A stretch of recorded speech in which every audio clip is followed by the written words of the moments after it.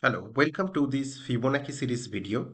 Fibonacci series is a series where the first two terms are 0 and 1 and all other subsequent terms are the summation of its preceding two terms. Like if I take the third term, it is the summation of the first term and the second term. If I take the fourth term, it is the summation of the second term and the third term. And if I take the fifth term, it is the summation of the third term and the fourth term, and like so.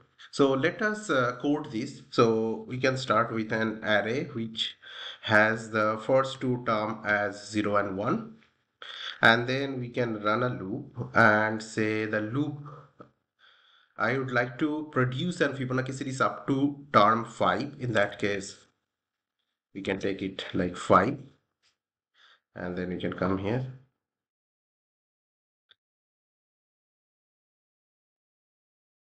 Actually, it should be equal to, because up to, and then we can so we have first two terms, so we can start the array, start the counting from second term. So now it should be the -2 plus -1, and then if I want to print it, sorry,